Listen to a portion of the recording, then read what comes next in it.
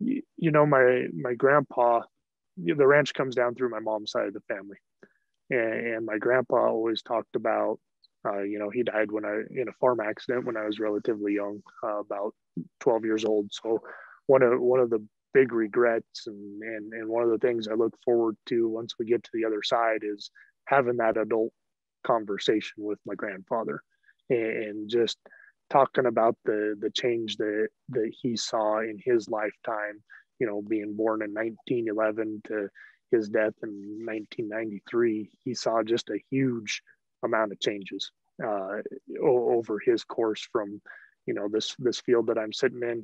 He took out of sagebrush with a team of horses and a railroad iron, and just that grit and determination. But what he used to talk about a lot is that you've got to get up and fight for it every day.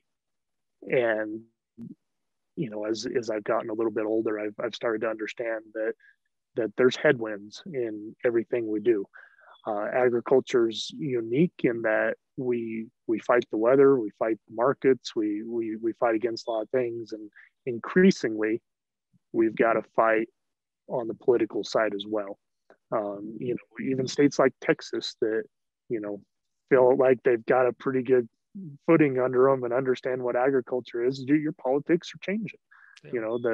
The that growth is happening in urban, and there are different experiences. One of the things I think that I take away from that, and what I'd encourage you and your listeners to do is, as we fight, you got to fight in the right way. You got to be right, but you got to be right in the right way, in order to affect change. I mean, we can sit here and talk about our points, talk how we're right all day long, but we're not the people we need to convince. We need to get out and think about what's important to those that we need to move. That movable middle is the most important part of the country right now.